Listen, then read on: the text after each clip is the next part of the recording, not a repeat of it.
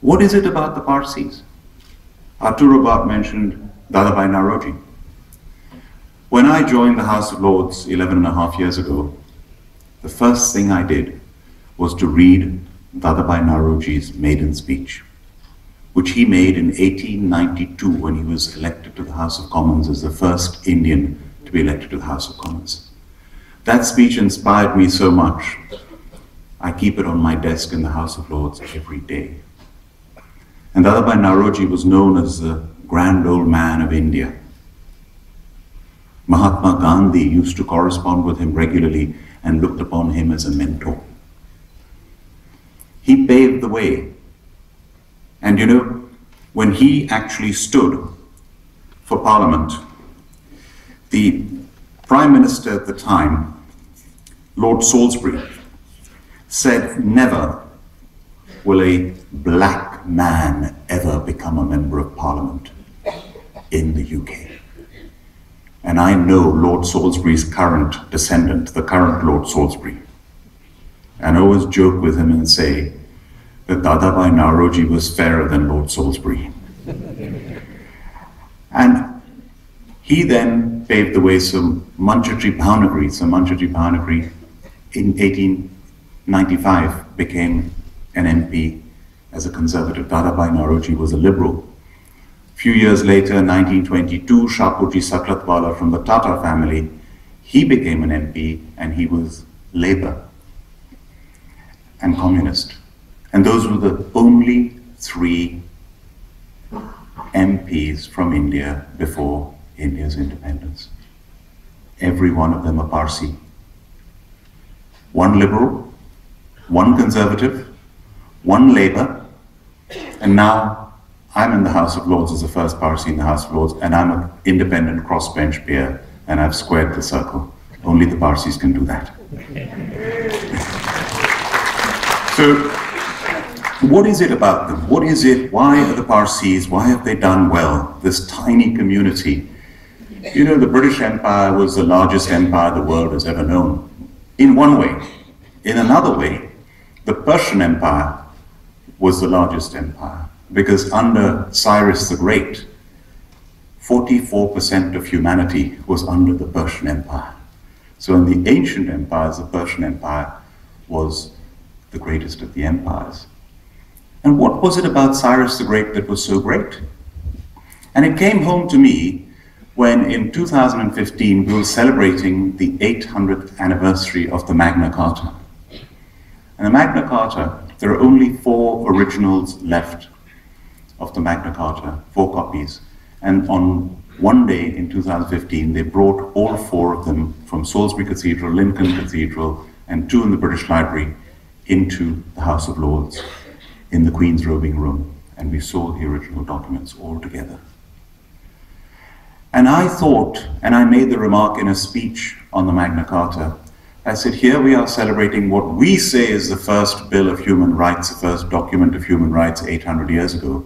But actually, the first document of human rights was the Emperor Cyrus's cylinder found in Babylon, and that was in 539 BC, way before Magna Carta. And what Cyrus the Great did is all the empires, whenever he conquered somewhere, he allowed the people to carry on practicing their religion. He didn't force them to become Zoroastrians. In fact, the Jewish community revere him. He's in their prayers because he allowed the Jews to go back to their homeland. So that magnanimous character, I think, has been a background of the Parsis. And Mahatma Gandhi used to say, Parsi, thy name is charity. Mahatma Gandhi said, in numbers beneath contempt, in contribution beyond compare.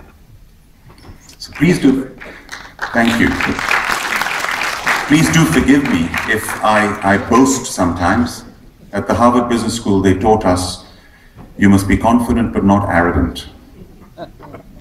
You must be ambitious, but also humble. You must be ambitious. So ambitiously, I say these things about my tiny community. In India now, there are 59,000 Parsis out of 1.25 billion people. 59,000. And yet, if I ask each one of you, how many of you have heard of the Parsis? Can you put your hands up if you've heard of the Parsis? Can I just see just about everybody? 59,000 people. And I would say in per capita of achievement, it's one of the most successful communities in the world. And in every field. My friend, the great cricketer, the greatest wicketkeeper batsman in the world, ever, Farooq Engineer. He's my friend.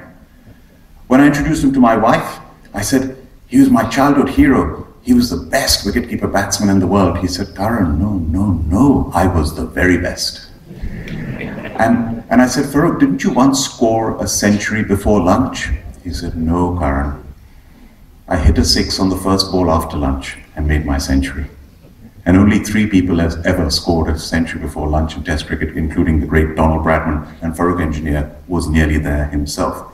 Freddie Mercury of Queen, Zubin Mehta, the conductor. And of course, if you look at all here in India, at one time the Solicitor General and the Attorney General were both Parsis, just recently. Field Marshal Manekshaw, head of the army. My late father, Lieutenant General Bilimoria, army commander. Another Satarawala, also a Lieutenant General Commandant of the IMA. The Engineer brothers, air marshals. My grandfather's cousin, Admiral Karsachi, Chief of the Navy. The Tatas, the Godreges. I mean, I could go on. The famous lawyers, the famous accountants, the famous doctors, from one little community of 59,000 people. I would go so far as to say ambitiously, per capita of achievement, the most successful community in the world. And I'm proud of that. So, one of the aspects of the Parsi community is they're very entrepreneurial.